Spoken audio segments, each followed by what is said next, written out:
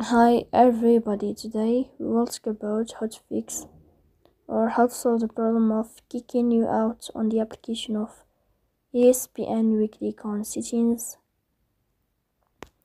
Here we go to apps, default apps, app settings. On above you will search about ESPN and you will click. Here in this page of app info you will click on first stop and you will click OK. Then you will enter to the window of storage. Here we click on clear cache, but pay attention, don't click clear data because that can delete your account. In the end you can turn off your phone and you can wait a moment to turn on your phone again to fix that problem.